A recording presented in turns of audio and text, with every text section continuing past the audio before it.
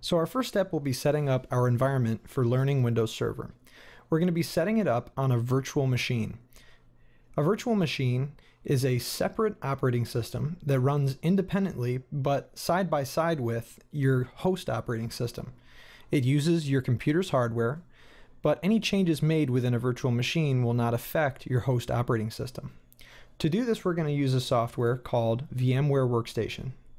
Now, there is a paid version of VMware Workstation, but we're going to be using the free trial in order to set this up.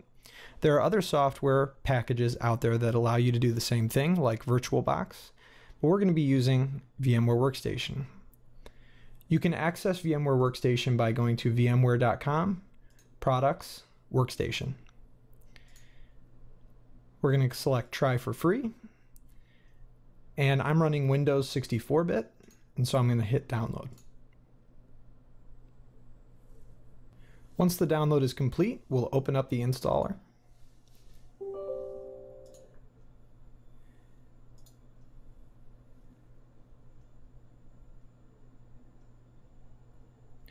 And we'll simply follow the prompts. The defaults should be fine for most installations.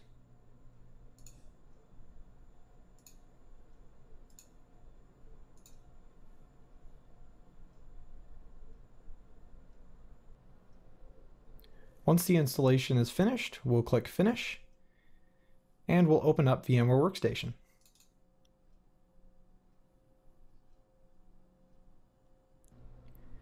Before we create our virtual machine and install Windows Server, we need to obtain the installation media for Windows Server 2012.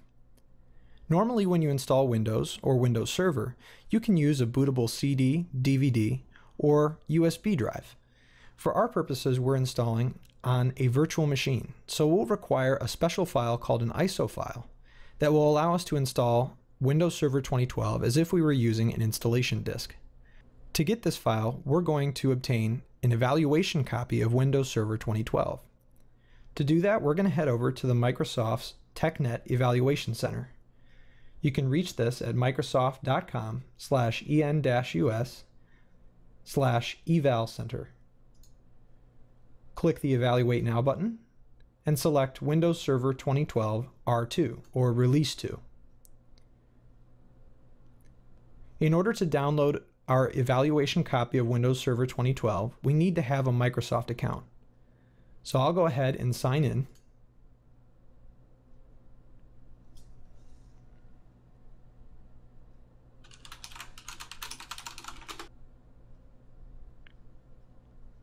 And once I've signed in with my Microsoft account, I'll select the type of file I want to download.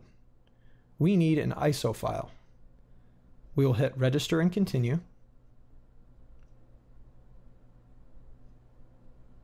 And we'll fill in the information. Some of this information is not necessary. For instance, I can select Other for my role in my company or organization. We're just using this as an evaluation. We do not need the System Center components. And if you'd like to sign up for TechNet's communication emails, you can check the box for subscribe. We'll go ahead and click Continue. And our download will begin. This is a larger file, about 4.2 gigabytes, so it may take a little while to download. Feel free to pause the video if you're following along, and we'll pick back up as soon as the download is finished. Now that our download has completed, I've gone ahead and moved the file to my desktop. Let's open back up VMware Workstation, and we'll click Create a New Virtual Machine. We're going to use the typical configuration, and we'll select Installer Disk Image File. And we'll select our Windows Server ISO that we downloaded. We have the option of changing our virtual machine name and selecting a location for the files for the virtual machine. Now keep in mind that you'll need enough storage space to handle approximately 60 gigabytes, which is the default. Here we can change the maximum hard disk size. If you don't have enough space for the 60 gigabytes, you can turn this down, but it is recommended that you stay above 40 gigabytes. I'm going to leave it at the default.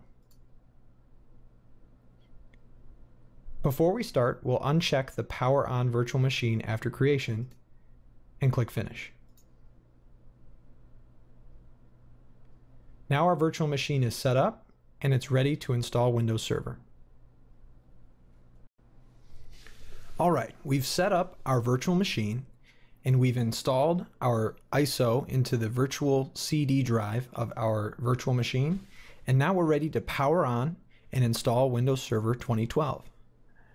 So go ahead and select your VM that you made and click Power On this virtual machine.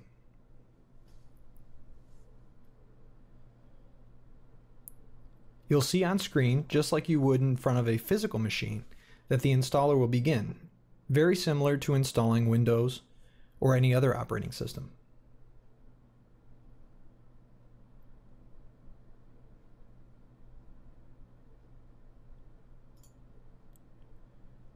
We'll select our language and keyboard,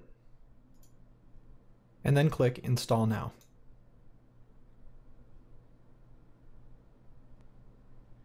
Now, there are several different versions of Windows Server. In fact, there are 4: Foundation, Essentials, Standard, and Data Center. With this evaluation that we've downloaded, we have a choice between Standard and Data Center. For this tutorial, we're going to stick with the Standard evaluation. Now, when you select the Operating System Edition, make sure you select the one that has the option Server with a GUI, or Graphical User Interface.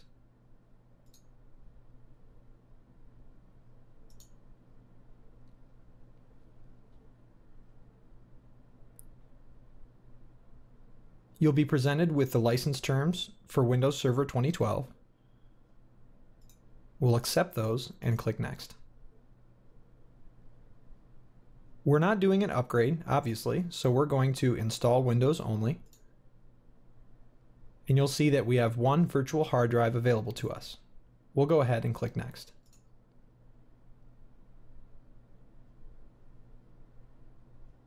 Windows will begin copying Windows files, getting those files ready for installation, and finishing up the remainder of updating and setting up the system. This process may take 5 to 15 minutes depending on the speed of your computer. So we'll skip ahead to the end of the installation.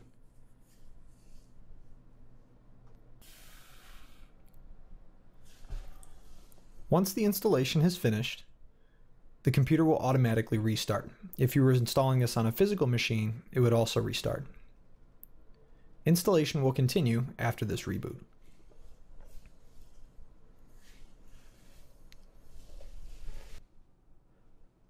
Once the computer has restarted, you'll be prompted to set up the built-in administrator account. I'll type in a password and click Finish. Now that Windows has been successfully installed and I've set up my built-in administrator account, I'll press Ctrl-Alt-Delete to sign in. In VMware Workstation, Ctrl-Alt-Delete won't work, so you'll press Ctrl-Alt-Insert. On a physical machine, you would press Ctrl-Delete. I'll type in my password that I set up for my account, and I'll be signed in. The Server Manager window will open, giving me an overview of my server. From here, we've successfully installed Windows Server onto a virtual machine, and from here we can begin to set up our environment. Now that we have a working Windows Server 2012 installation, our next step is to create a Windows domain. Well, what is a Windows domain? A Windows domain is a computer network where user accounts, computers, and resources, and the security for all those things are stored and defined on one or more servers that are called domain controllers. Users and computers on the domain are authenticated through the domain controllers, and the permissions to the resources are based on user accounts and the groups that contain user accounts.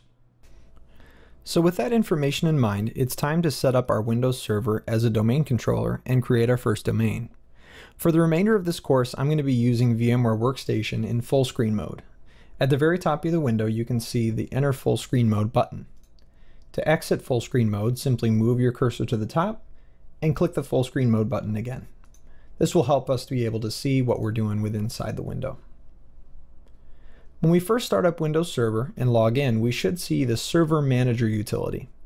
The Server Manager utility allows us to get an overview of the different roles and configurations that we've set up for our local server, as well as servers that we've added to any groups within the domain once we've created it.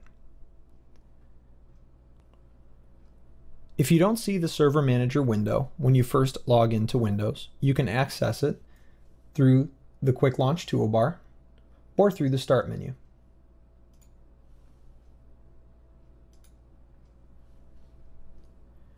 There are some preliminary steps that we need to set up in order to make our domain controller active and working properly. We can go up to Configure this local server to set some of these options. First, we need to give our server a name. In the top left-hand corner, you can see that I've already set a name for my server. If I click the name, I can change it. It'll open the System Properties menu. I can click Change, and from here I can change my server's name. Once I click OK and confirm my changes, I'll need to restart the server in order to save the change. We'll also want to make sure that Windows updates are turned on. The Windows Update settings, when you click them, will show you what your current settings are.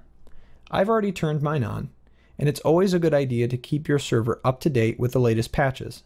This prevents any vulnerabilities or any bugs from occurring that would impact user experience.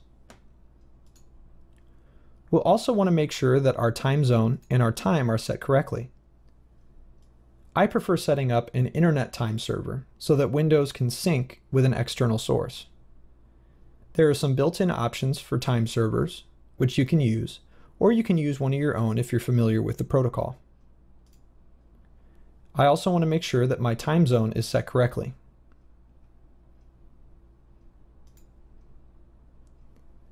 There are some other options on the left-hand side that we'll want to configure as well. The defaults for Windows Firewall, Remote Management, and Remote Desktop will be fine for now. NIC teaming is an option that allows you to combine different physical network interfaces to one IP address. We'll skip that for now since that's a more advanced feature. We do need to configure a static IP address for this server. Since it's going to be a domain controller, its IP address must not change. If it does, that could cause some problems in the future. So let's go ahead and configure a static IP address now. When we click our current configuration within Server Manager, we will be presented with a list of our current Ethernet adapters. This server only has one since that's what we configured as a typical configuration in VMware. If I right-click this and click Status, and then Details, it'll show you the current IP address and IP settings that have been given by the DHCP server built into VMware. We need to change this so that this information is static and will not change.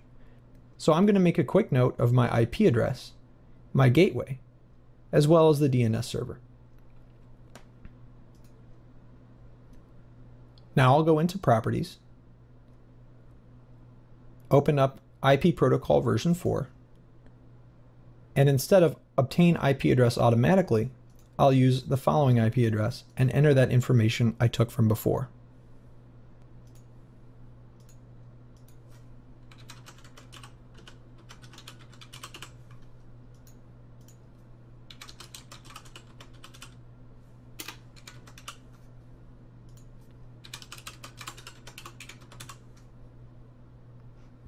Once I've entered my settings, you can click OK.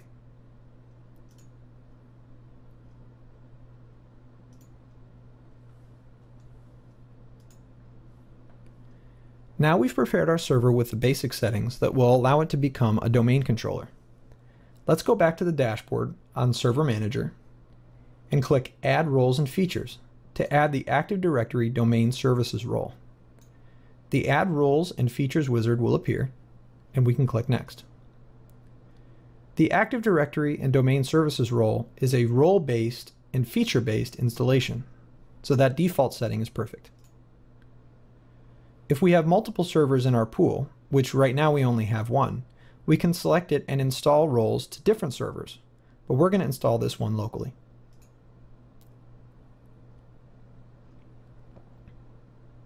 we'll select Active Directory Domain Services and then click Next.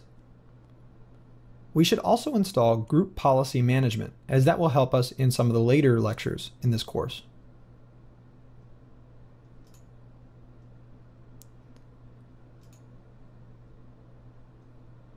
Then we'll click Install. Once the roles have been installed, we'll be prompted to perform any additional steps that are necessary in activating that role's features. In this example, we're setting up a domain controller, and we need to take advantage of the Active Directory Domain Services, so this server needs to be promoted to a domain controller. The Active Directory Domain Services Configuration Wizard will open. We'll first be prompted to select a deployment operation. You'll see three options. You can add a domain controller to an existing domain, add a new domain to an existing forest, or add a new forest. This is a new term, forest. What is it? A forest is simply a group of domains. If you remember from the beginning of this lecture, a domain is a computer network where the domain controller houses all of the user, computer, and resource information in a local directory. A forest is simply a group of domains where there are separate groups of domain controllers, and all of that information is controlled on an individual per domain basis, but all belong to the same forest. We don't have a forest yet, so we need to create a new one. We'll be prompted to enter a root domain name. Now, when you hear the word domain name, you may be thinking of something like google.com or yahoo.com. In a Windows domain context, domain name doesn't refer to an internet domain name, but rather a record that all the computers and all of the user accounts use to look up resources within the domain. I could enter something like google.com as my root domain name. However, anytime somebody within the domain tried to access something with the domain name google.com, the computer would think that that is a resource within the domain. I can't use something that's on the internet because then my users would not be able to access that internet web address. Instead, we should use a domain name that doesn't exist on the internet and isn't used anywhere else within our domain as a web resource or any other type of resource. A good practice to use is always using something that does not exist on the internet, and the best practice is to use something that ends in .local, because .local addresses cannot exist on a public domain namespace. So I'm going to use the domain name test.local.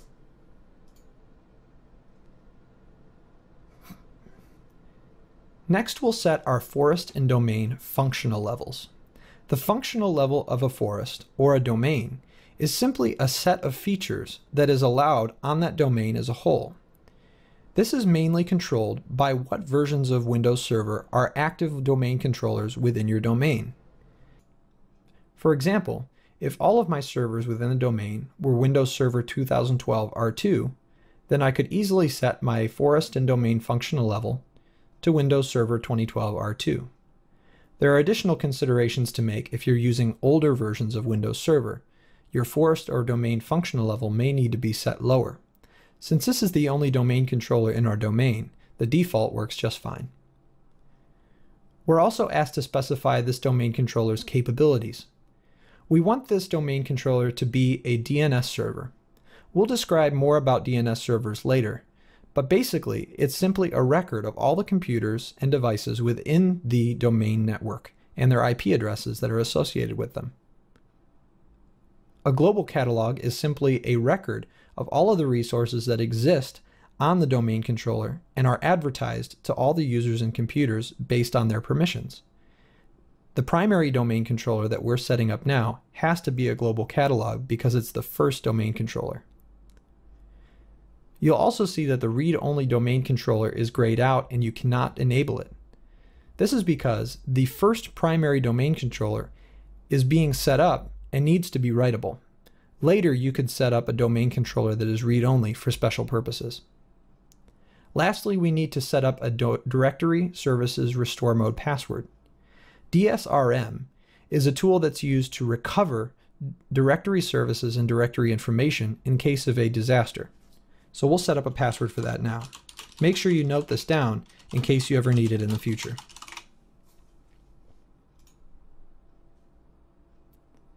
When you first set up a primary domain controller in a basic domain, you'll be warned that delegation for the DNS server cannot be created because of an authoritative parent zone not being able to be found.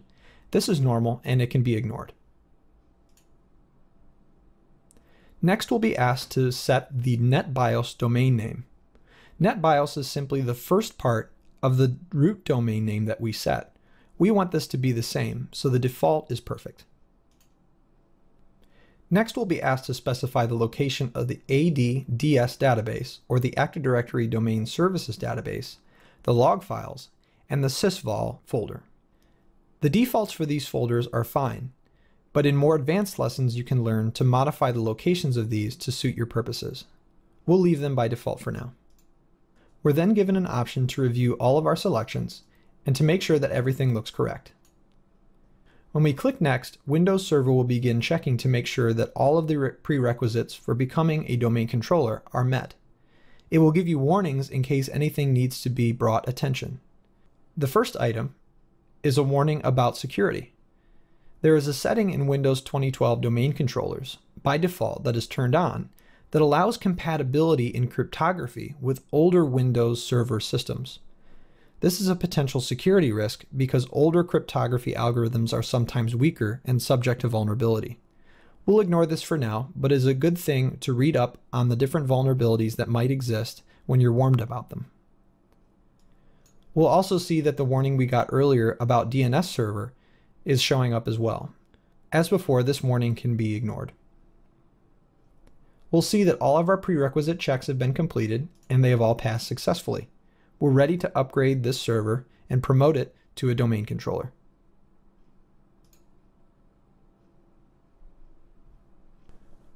Once the server has successfully installed Active Directory Domain Services and upgraded to a domain controller, we'll be warned that we're about to be signed out and the computer will restart. Once our server has restarted, it is now a primary domain controller on the test domain. We can now log in as our administrator account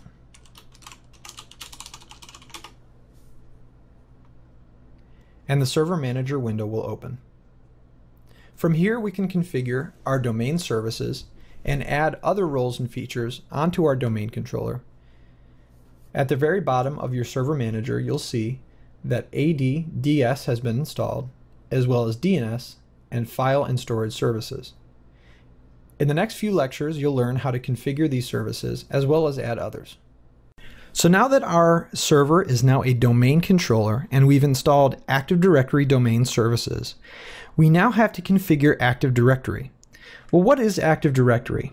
It is the foundation of the Windows domain. It's essentially a catalog of all the registered objects in the domain, and it provides authentication services and security principles that allow those users and computers to access the resources that they've been granted permissions to.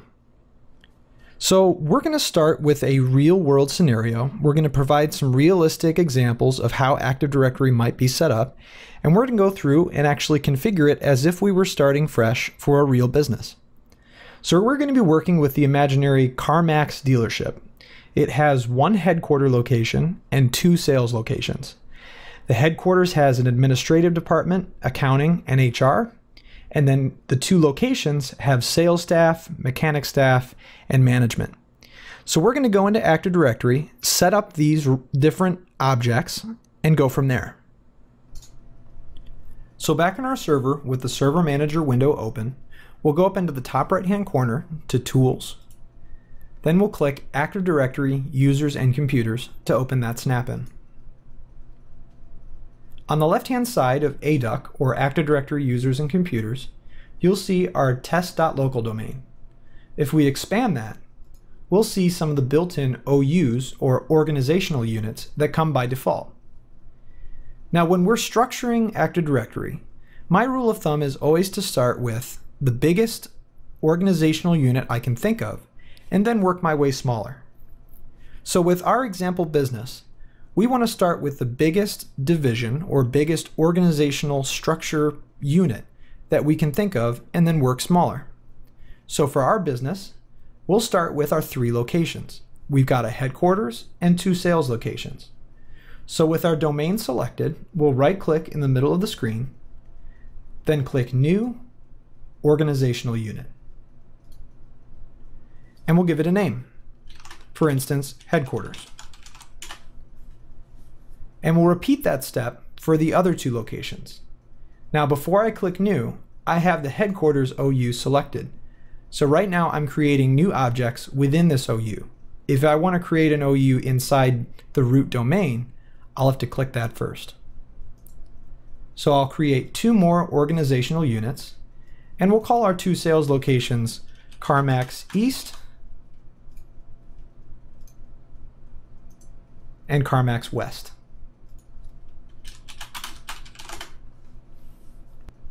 From here, following our rule, we'll go to the next largest group of objects that we're going to put into Active Directory. Personally, I like to take each OU and separate them into users and computers, since that's going to be the most common object in our Active Directory structure. So for each location, I'm going to select it and create a new OU for computers. Make sure you name each one individually, so when you're looking at it on an individual basis, you know which one it is. So with this structure, I can put my users into headquarters and the computers at headquarters into the computers-headquarters OU. I'll repeat this for the next 2 organizational units.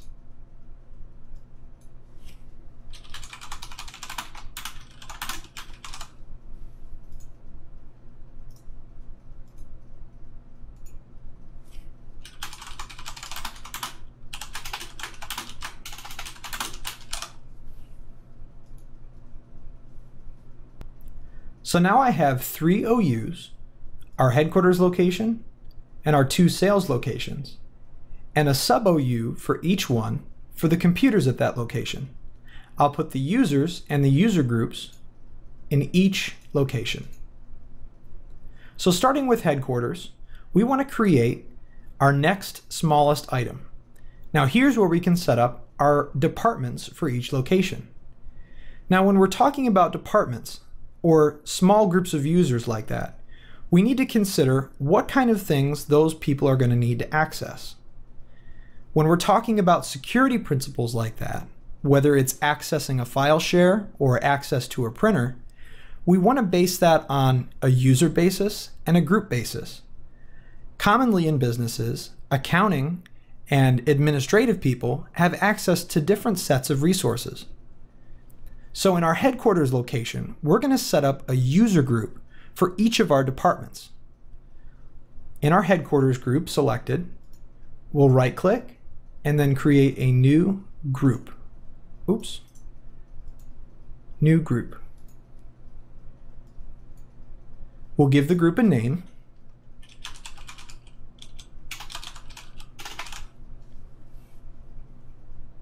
We'll make sure that the security group type is enabled, and we'll make sure that it is a global group. Then click OK.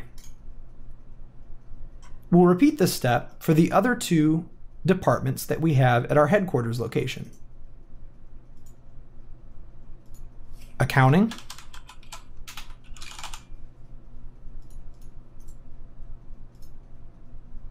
and HR.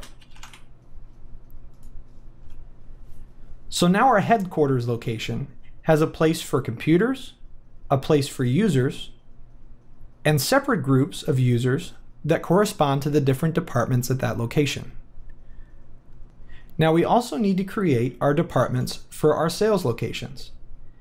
Now keep in mind, within a domain, you can't have 2 groups with the same name, even if they're in different organizational units. So it's best practice, like with our computers group that we have, or the computers OU under each location, to also append an individual or unique name to a group if it's specific to this OU. So we'll do sales at CM East. Make sure that it's a security group and a global group. And we'll repeat that for the other 2.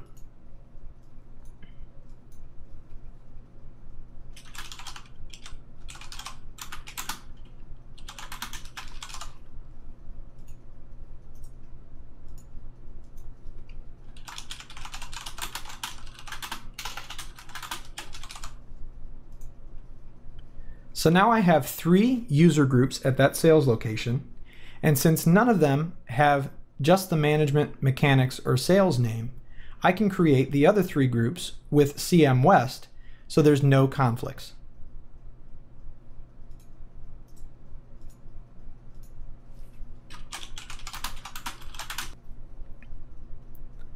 So now we have our basic Active Directory structure created. The only thing that we're missing is some users. So we'll put in some dummy users, and you can use whatever usernames that you'd like or whatever names you'd like, as long as you remember to create one user that you'll want to use when you log in under an Active Directory account. So in headquarters, I'm going to create one user, new user, give him a name, and create a username or a user logon name.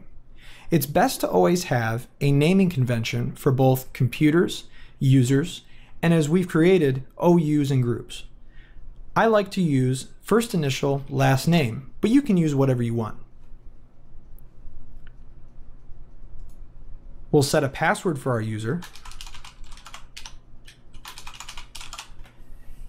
And since we have the user must change password at next logon, when this user first logs on with the password that you've set, they'll be prompted to create a new one. Now our John Jones user that we've created is a member of the administrative department, so we need to add him to that group. We'll right-click, select Add to Group, and the Select Groups window will open. Whenever we see this window, all we're doing is we're selecting the name of the object that we want to add to. We selected John Jones and we clicked Add to Group. So right now we're looking for groups within the test.local domain that we want to add John Jones or whichever users we've selected to. So we're going to enter administrative and we're going to click Check Names. Looks like it found the group because it underlined it, and we'll click OK. The Add to Group operation is completed, and if we open our administrative group by right-clicking and hitting Properties, we can go to Members to see that John Jones has been added. The purpose of groups, of course, is to give permissions to a group of users without having to go into each individual user and modifying their permissions. If I gave the administrative group access to a resource, John Jones gets access because he is a member of administrative. Now let's practice adding one more user to a group, but this time let's do it at one of the sales locations. So remember, we're putting our users in the root OU of the location. We'll right-click, go to New, and then select New User. We'll give the user a name, and following our naming convention, we'll give him a username. We'll set a password, and click Next. Now we'll add Mike Jones to the mechanics group of CM East. So we'll right-click Mike Jones, Add to Group, and this time we'll just search Mechanics. Click Check Names, and you'll see that there are multiple matches. Because remember, we have a mechanics group at CM East and CM West. Well, Mike is a mechanic at CM East, so we'll select the CM East Mechanics group. We'll select OK. The operation completed, and we can go into Mechanics to check to make sure that he is properly added. There's another way to add users to a group, and that's by going through the group itself. Let's say Mike Jones is also a member of the sales department. So we'll right-click the sales department, click Properties, click Members, and then click Add. This window looks familiar. Instead of searching for groups, we're searching for users in the test.local domain. Which user do we want to add? We want to add Mike Jones. Now we can search by his name or his username. I know his name, so we'll type in Mike, check names, and it looks like it found our Mike Jones. We'll click OK, and then we'll click Apply. That's the other way of adding a user to a group. Next, we'll go over moving, disabling, and deleting Active Directory users and other objects. So let's work with our Mike Jones user. Let's say that Mike Jones got moved to headquarters because he got promoted. We're going to move him by right-clicking his user account, clicking Move, and then selecting the container that we want to move him to. We're going to move him to the headquarters OU. So you'll see that Mike's account is gone from the CM East OU and has been moved to the headquarters OU. Now, when we move user accounts or groups, they still retain their group membership.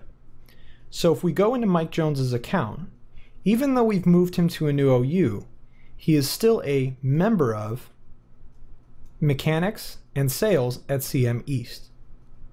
So we need to remove him from these groups now that he is at the headquarters OU. We're going to select CM East, and we can hold down the Shift or Control key to select the two groups. We can select Remove and click Yes to remove him from those groups. With user accounts, we also have the ability to disable them. This has multiple uses in the real world, but for example, let's say Mike goes on an extended vacation. We need to disable his account for security reasons while he's away. We can right-click his account, then click Disable, and it will confirm that we've disabled the account. On the left-hand side, we can see that his account has a downward-facing arrow indicating that his account has been disabled. When an account is disabled, that user will not be able to access any resources, and if they're connected to the domain network, they will not be able to log in. We can enable Mike's account by right-clicking, then clicking Enable where the Disable button used to be. When you need to delete a user or a group or any other Active Directory object, you can simply right-click the object, then click Delete. It will confirm your selection, and the object will be deleted. Lastly, we'll go over several more options we have with modifying users and several of the actions that we can take with their accounts. If we look at our John Jones user, we can right-click and we get several options we haven't gone over yet. For instance, we can copy, which copies John Jones's account and all of its settings into a new account, allowing you to rename that new account and model a new user after John Jones. We can reset John's password, enabling him to change it again after he logs on the next time. If we go into the Properties page of a user, we have several tabs where we can edit the user's information, like address, account settings, profile options, as well as a variety of other settings. The most commonly used tab in the User Account Properties page is the Account tab. Here we can change the user's username or user logon name. We can unlock or lock the account, and we can make some changes to the account options. We can also set an expiration on the user account if it's a temporary account. Here we can also set logon hours when the user is permitted to log on. In the next lecture, we'll be going over DNS. I hope to see you there. In this lecture, we're going to be going over group policy. Group policy is a tool that allows you to create and deploy policies and settings for the users and computers within your domain. Now, I'm not going to be able to cover the entirety of group policy and all that you can do with it in this lecture. And the reason for that is because there are literally thousands of potential policies that you could push out.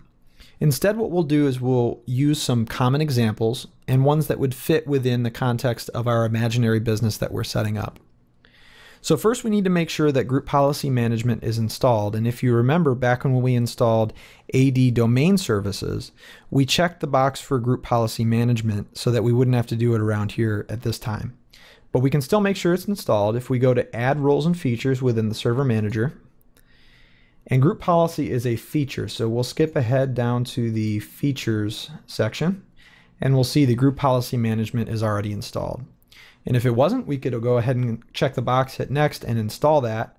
And to open group policy management, we'll go to the top right-hand corner to Tools, and we'll click Group Policy Management. And the snap-in will open.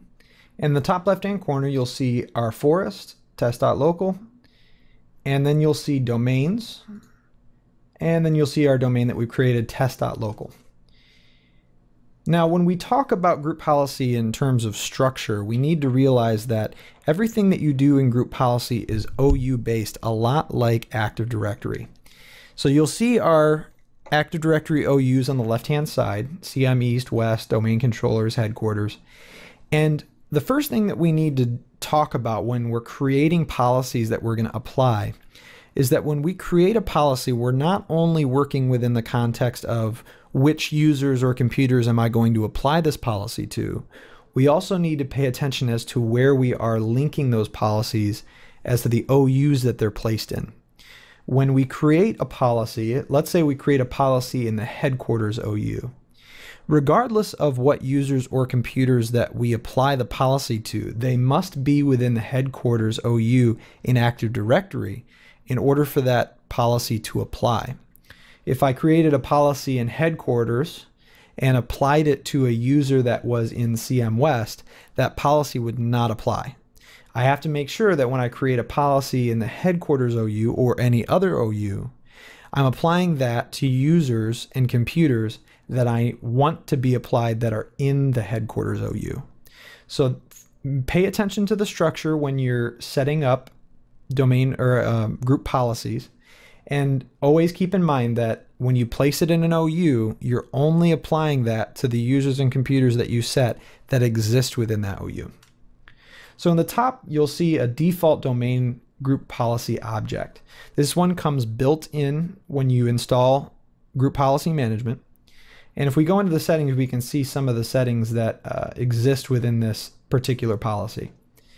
By default, it sets a password policy, an account lockout policy, a Kerberos policy, security, encrypting file systems. We're not going to go over every single one of these, but the most common that we're going to set up is these top two, the password policy and the account lockout policy. The password policy, that is simply a policy that applies to the characteristics of a user's password. When do they need to reset their password? Does the password need to be a certain length or have a certain amount of complexity? How many passwords can they reuse, or can they reuse any? So that's a policy that we would set up for the entire domain in most cases. We also want to set an account lockout policy. Basically, when a person enters an incorrect password a certain number of times, they'll get locked out of their account. That is where we set that setting. So with this default domain policy, we're going to go ahead and edit this. Now, since this policy is not in an OU, it's right underneath the domain, this is what we would call a global or a global domain policy. It applies to all the OUs. If you place a group policy object within an OU, it only applies to that OU. But if we have a policy like the default one that's placed outside of all the OUs, it will apply to the entire domain. So we'll right click this and hit edit.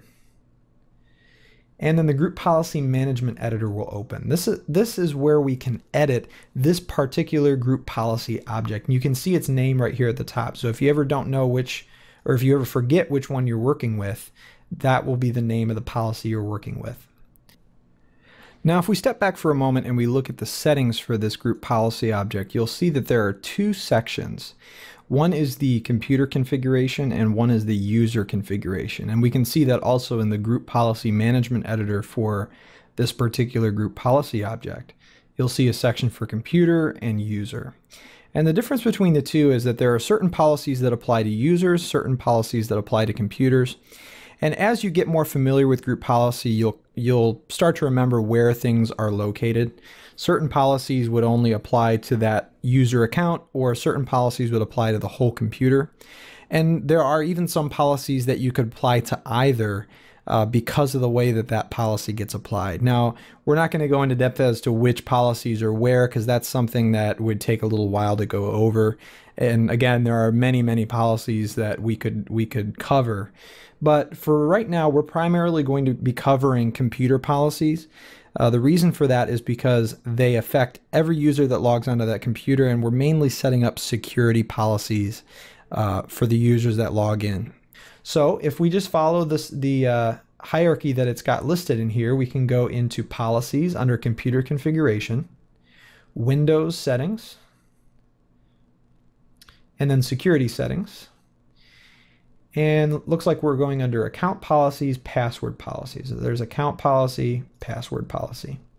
So there it is. This is where we can change the settings that are in here, and you can see what's currently set.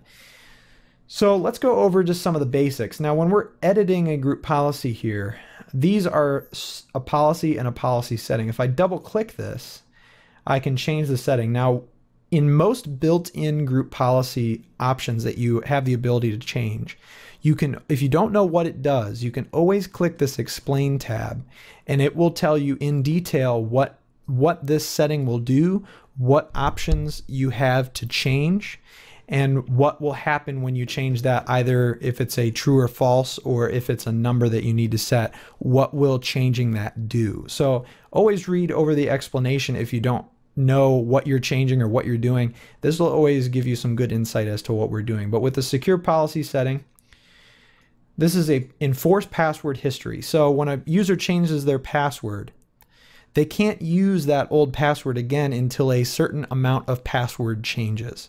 So let's set this to something like 12. So a user will need to change their password 12 times before they can reuse an old password. And you can set this as low or as high as you want to, or you can set it to 0 to turn it completely off. So we're going to set it as 12 and hit apply. And then the maximum password age, and if we hit explain, this will tell us what that does. And basically what this setting is how old can the password be before the user needs to change it. So after 42 days, the user will need to change their password. When they go and log in, they will be forced to change it. Now they will also get a warning that, hey, your password is coming up for expiration. Do you want to change it now? And that counter will reset. So let's change that to something like 3 weeks. Let's set that for 21 days. A lot of businesses do this about a month. I'll do it for 3 weeks, just as an example. And the minimum password age, that is usually not, doesn't need to be set. That can be used in specific use cases. We'll leave that as 1 day. Minimum password length, that's pretty self-explanatory. How long does their password need to be? It doesn't matter if it's letters or numbers. That it's not talking about that. It's just talking about how many characters long is it. We'll leave it at 7. That's good. Password must meet complexity requirements. Now, by default, Windows Domain doesn't really allow you to say, I need this many numbers, this many character, or this many special characters, that sort of thing. They just have an on or off. Does the password need to be complex, or can it be simple? And what they mean by complex is it needs to have these particular requirements. So it needs to be 6 characters in length, contain characters from 3 of these four categories. Got to have uppercase, lowercase, numbers, and special characters. So it is a good idea to leave this enabled. That greatly enhances the security in your network. You definitely don't want somebody being able to guess or brute force their way in. So we'll leave that on. The last option is whether or not the passwords for users are stored on the domain controller using a method of encryption that's reversible. And what that means is when a password is set on a user, that is stored in such a way that the password cannot be decrypted very easily. And so we want to keep that disabled. We want to make sure that our passwords aren't easy to get to. So that's it for the password policy. Let's go to the next one, account lockout policy. That's just below that. So account lockout duration. Now what this is how long is the user locked out if they get their password incorrect so many times. So we're going to define this. If we check the box, and now normally it's undefined, and what that means is that the policy is simply turned off. So we'll go ahead and define this policy, and let's say we'll lock them out for 30 minutes. That sounds fine. Now it's going to give us a warning. These other two need to be enabled and configured in order for that policy we just changed to be changed successfully. So it's going to put some defaults in there. We'll go ahead and change those after the fact. So we'll apply that, hit OK. Account lockout threshold. How many times does the user enter their password incorrectly before it locks them out? 5, that sounds just fine. And reset account lockout after how many minutes? So they'll get locked out for 30 minutes, and after that 30 minutes is up, the account will be re-unlocked, so to speak. We'll leave that enabled, that's fine. So that's it for our two most common policies, and we're applying this again to a computer configuration, and since it's directly underneath our domain, it's not in any OUs, it's going to get applied to all of the computers within that domain. But we need to make sure first that our scope is applied correctly. So we're going to close this, and next we're going to click the Scope tab. Now, in our default domain policy, you'll see that it's applying to this domain, test.local, and it's filtered to these objects. And the object that it's filtering to is authenticated users. Now, it may be confusing. We've got a policy that's being applied to the entire domain, but there's only computer policies in it, yet we're filtering it down to authenticated users. It really doesn't matter if you're applying a policy to users or computers. You generally want to only apply it to user objects when you're talking about security filtering. So the fact that this says authenticated users, that's perfect. We want that to always be the users that we want to apply that policy to, because when that user logs in, that computer policy will apply to that particular computer as long as it is a computer within the domain, since we've applied this policy here. So what I'd like to do next is create a policy for the financial folks that work at the headquarters at our imaginary car dealership. Now, the financial people are probably working on important accounting stuff, and they probably have some sensitive information on their computers. And we want to make sure that their computers lock if they get up and walk away for a certain amount of time. That's so that nobody can just walk up and start messing around and look at things that they shouldn't see. So we're going to create a policy in the headquarters OU. We'll go ahead and click that, and then right click and click Create a GPO in this domain and link it here. We're going to name this GPO, so we're going to say Screen Timeout. And now you'll see that that GPO is applied. If we expand headquarters, we'll see that that's been applied. And by default, it automatically puts our authenticated users, and that's fine. So we're going to go ahead and edit this policy and right click it. Click Edit. So we're going to set up an inactivity lock. After the machine is inactive for so much time, the computer will automatically lock. This policy is located under Computer Configuration, Policies, Windows Settings, Security Settings, Local Policies, and then Security Options. So the policy we're looking for is under Interactive Logon, and it's called Machine Inactivity Limit. We're going to double click that. We're going to check the box to define the setting, and we'll set that to something like 5 minutes. Look, notice that it's asking for it in seconds. Again, we can always click Explain if we want to get a definition of that policy. So now once we click Apply and click OK, you'll see that the policy's been defined. It's been set at 300 seconds. And if we exit the group policy editor and then click Settings for this group policy, we'll see that the interactive logon policy has been set to 300 seconds. So now when a computer is within the headquarters OU and a user logs onto it, once that computer has been inactive for 300 seconds or 5 minutes, that computer will automatically go to the screensaver and then lock. So when that user comes back, they'll need to sign back in order to unlock the computer. Now we need to make sure that this policy is applying to the particular users we want it to apply to. Right now we've got this group policy object, or GPO, in the headquarters OU. So we know that it's only going to apply to things that are in that headquarters OU. So we know that we've got the location right.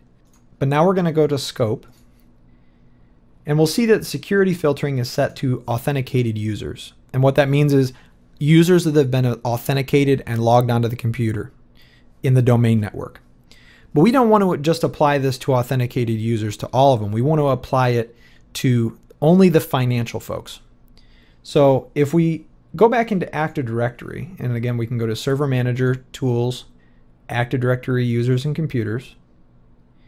And if we go to the headquarters, we'll see that we set up a accounting group. Now when we're creating this group policy, when we're setting up filtering, we can apply it to groups, users, and computers. So perfect, we have a group that applies to this particular GPO that we want to push this GPO out to. So we'll click Remove on Authenticated Users, and we'll click Add, and then we'll type our accounting group. We'll see it underlined, so it found it. Hit OK. And so now we've got that group set up. This GPO will apply to users that are in the accounting group as long as those members are in the headquarters OU. So we've successfully set up our GPO. It's going to apply to our users that we want to apply it to. So that's the basics of setting up a group policy object. And again, when we're setting up group policy, keep in mind that there are literally thousands of policies that we could set up for computers, for users. We can set up scripts that run when the user starts the computer or logs on or logs off. There are many, many options in terms of setting up the computers in your network the way that you want through group policy. A really good resource to use is TechNet's website, and I've included a link within the lecture resources that will take you to basically a list of all of the group policies and what they do. Of course, you can always use that tool within group policy to get an explanation, but TechNet is a really good resource to look at some of the more common group policy objects and what's common practice in terms of keeping your domain secure, as well as the workstations and user accounts within your domain. Next, we're going to go over file sharing and permissions, and from there we'll move on to print services. Next, we're going to quickly go over print services, which allows you to share network printers with users and deploy them in a way where they don't need to add a printer individually onto their computer. The basics of it is that you set up a printer within your network and you set up Windows Server to be a print server, and that provides the drivers and the print queue on the server to be available for users to use. So first we need to install that role. So we go back to Add Roles and Features, and this is a role installation. So we'll go to Server Roles and we'll select Print and Document Services. We'll check that. It lets us know that it's also going to install the administration tools for that role. So we'll click Add Features. It gives us a little overview of print and document services and what that does. And there's also some other features that come along with that. We can do a distributed scan. We can do internet printing, LPD. Right now, we're just going to do a basic print server. We'll go ahead and click Install, and the installation will start.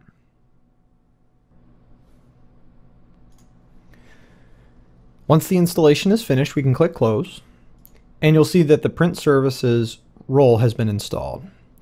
So now to access the tool for print management, we can go up to Tools and scroll down to Print Management. In Print Management, in the snap-in, we'll see that we have some filters available to view what we have installed. So under All Printers, we'll see that we have the built-in XPS document writer. And under Drivers, we'll see that we have some drivers available to use. So what we need to do is we need to install a network printer, and then we're going to check to make sure that a printer is available to use on the network for users. So what we'll do is we'll go to Print Servers. We only have the one, so we'll expand our server. And then we'll go down to printers. Now this is a similar view to what we did above, but within this menu we can right-click and select Add Printer. Now if you've ever installed a network printer on Windows or Windows 7, 8, 10, it's fairly simple. What we can do is do it by IP address, since I have a static IP address set up on my printer. But you can also search for the network printer, use an existing port if it's a attached printer directly to the server, or we could manually create a new port. We're going to do that by the IP address since I have a static IP on my printer. So we'll type in the IP address of our printer.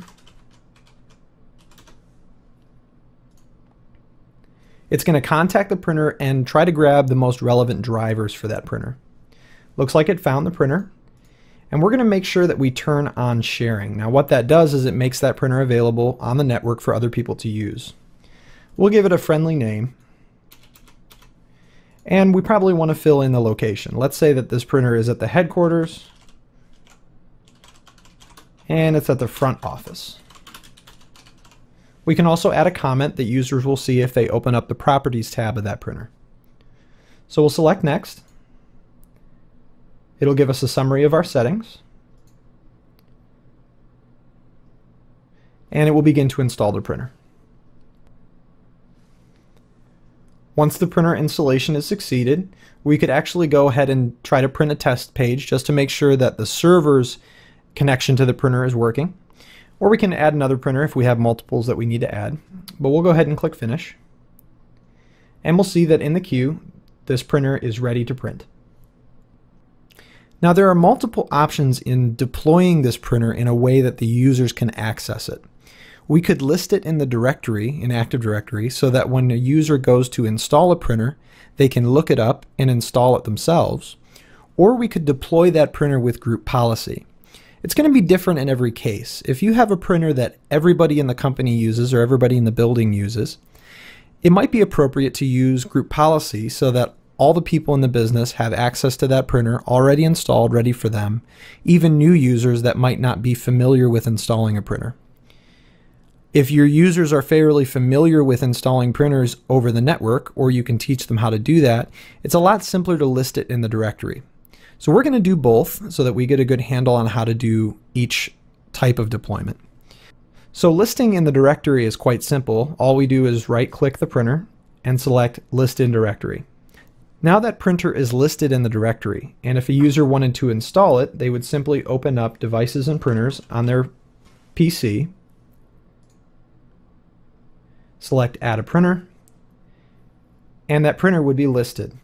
If they can't find it, or if it's not showing up, we can select Find a Printer in the directory, and we'll see that our printer is listed, along with the location and the model. Now, if we want to deploy a printer over group policy, it's a little more complicated. We'll right-click our printer and select Deploy with Group Policy. Now, in order for us to be able to deploy a printer over group policy, we need to have a group policy object in place for that policy to reside. Now, I could go ahead and manually configure that. I could go into group policy and set up the policy and deploy the printer by manually selecting all of those things. But this wizard within Print Management allows me to create a group policy automatically without having to do it all manually. So what we'll do is we'll click Browse. And if I already had a policy that I wanted to add this printer to, I could just go ahead and select it and the wizard would take care of adding those settings. But I don't have a policy for printing yet, so I'm going to create one. I'm going to create one within the headquarters OU, and it might be practical to do it for each OU because there might be different printers at each location. So I'll double click the headquarters OU, and now within that I'm going to create a new group policy object. And I'm simply going to name that printers. So with the printers policy that we just created, we'll click OK.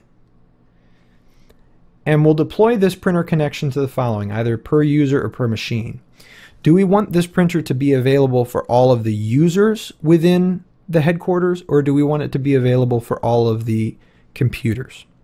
Well, it really doesn't matter, because more than likely all of the computers that are in the headquarters OU are going to be used by users within that OU. You can customize that. If you have a user coming from a different OU using a computer at a different location, you might want to make it per machine. That way, when they use a computer at that OU, they automatically have the printer in that OU based on this group policy. So we can configure that independently if we want to. I'm going to do it per user because I want this printer to be available only to the people who normally work within headquarters. But I could also do per machine if I wanted. So once I have that selected, I'll click Add. And now I have the printer name, the GPO that it's going to apply to, and it's going to go per user. I'll go ahead and click OK. Printer deployment or removal operation succeeded, and I can see the details on that if I need to. And just to make sure that I've deployed it okay, I can go back into Server Manager and open up Group Policy Management under Tools. And I can go into the headquarters and select printers. And if I go under settings, I can see my printer connection there.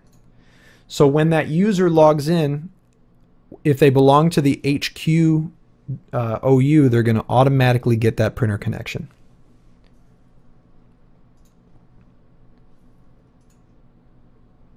One thing to consider when you're setting up a print server is that when users go to install a printer that they don't have drivers for, the server will try to advertise drivers to that computer, and the user will have the choice to accept the drivers that the server is presenting to their computer. The one thing that we have to keep in mind is, in order to install drivers, that user must be an administrator. So there are two options of dealing with that issue. You can either simply have the user get in touch with a network administrator and have them enter their credentials to install the drivers. And there's also a policy in group policy that allows users to install printers on their own without administrative credentials. That's a little advanced in terms of setting that up, but you want to keep in mind that the user will need to have the rights to install drivers on their machine in order to start printing. That's it for print management. Next, we're going to go over file sharing over a Windows domain network. This last lecture will be on file and storage services. This allows you to share files on the network so that users can access them, modify them, and share them amongst each other. We need to make sure that the file and services role is installed, and you can see that it's installed. And if we didn't have it installed, we could go to Add Roles and Features, and then go to Server Roles. We would check the box for file and storage services and then install it. In order to give access to files on the server to users in our domain, we need to create a share. To do that, we won't go through tools because there is no snap-in directly related to file and storage services. Instead, we can directly click on the role, and on the left side we'll see some options that we can use to create file and storage services for our users. On the left-hand side, you'll see that we have disks as well as volumes, and these are places in which we can create files to share with users. We'll also see shares on the left-hand side, and this is where we will create shares of files and folders for our users. You'll see 3 built-in shares, and these shares are built into Windows Domain, and they shouldn't be modified. Instead, we can right-click and select New Share to open the New Share wizard. There are several profiles available to create shares on the Windows server, and you'll see that there's basically 2 types. There's NFS shares and SMB shares. SMB shares, or server message block shares, are standard Windows shares. NFS is meant for Linux, Unix, or Mac OS operating systems. Since we have Windows users in our domain, we're going to do an SMB share, and we're going to use the Quick profile. We'll select the server where we want to create the share, as well as select the volume where we want the share to be created. If we had more than one hard drive or more than one volume on a hard drive, we would be able to select that and change the location where the share is located. We'll be prompted to give the share a name, and in this case, I'm going to create a public share that all of the users will have the ability to access. We can enter a share description that users will see if they hover over that share or access the properties page. And then we can select the local path. This is where the actual files will be stored on the server. We can change this path if we want, but we'll leave it as default for now. The remote path to share is the path that the users will enter in order to access this share. The default will work fine. In other settings, we have some more advanced settings we can configure. Access-based enumeration is probably the most important. Access-based enumeration disallows a user from seeing files or folders that they do not have access to. Most administrators typically leave this setting turned off. And the reason for that is because if a user can't see a file or folder, they may think that it doesn't exist. In most cases, it's better to let users see a file and be prompted that they don't have access to it so that they can contact an administrator to have that resolved. So we'll leave that setting turned off for now. And the other two settings here we can cover in more advanced courses. Next, we'll specify the permissions to control access, and we'll see that we have some built-in permissions already configured. The creator and owner of the file has full control, and that's me. The users have special and read and execute privileges.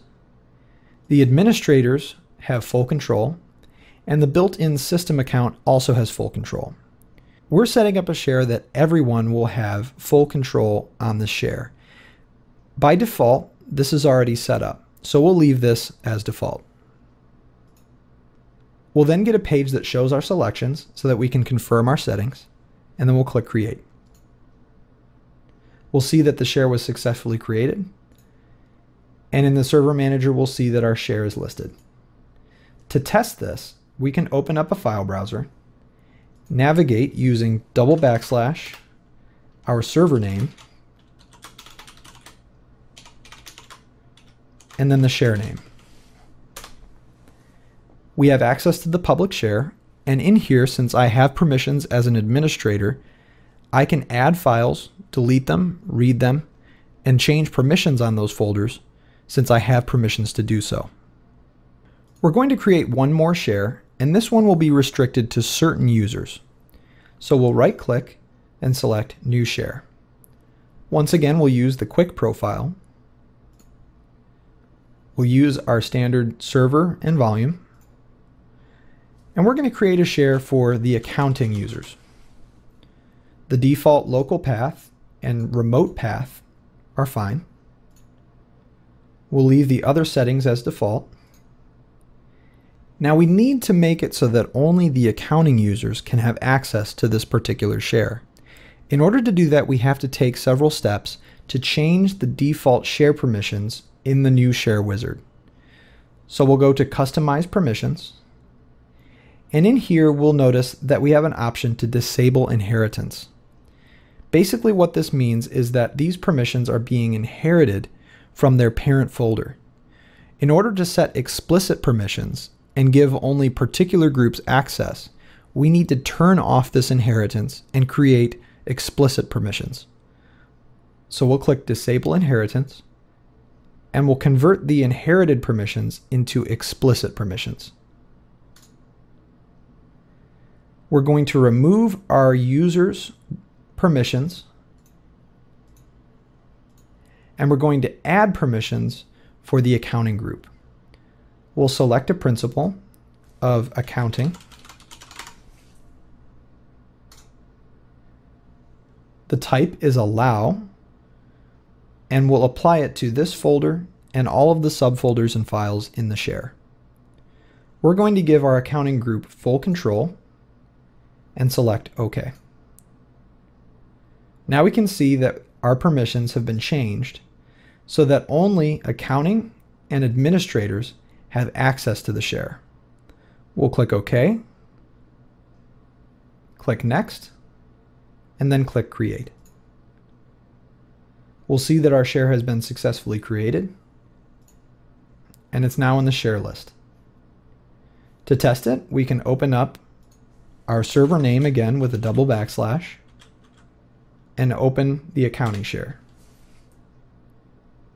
Now if we go back to our server, right-click the accounting share and click Properties, in the Security tab we'll see that the accounting group has access as well as administrators, and no other user groups are listed. So that's the basics of setting up a share on Windows Server and configuring permissions so that users can access them. So we've reached the end of the course on Windows Server 2012 Administration for Beginners. I'd like to thank you for participating, and I would love to hear your feedback on the course. If you look in the top left-hand corner of your screen, you'll see some resources that are going to be really beneficial to you as you're getting familiar with some of the things we went over. And just to recap, we've set up a Windows server from scratch.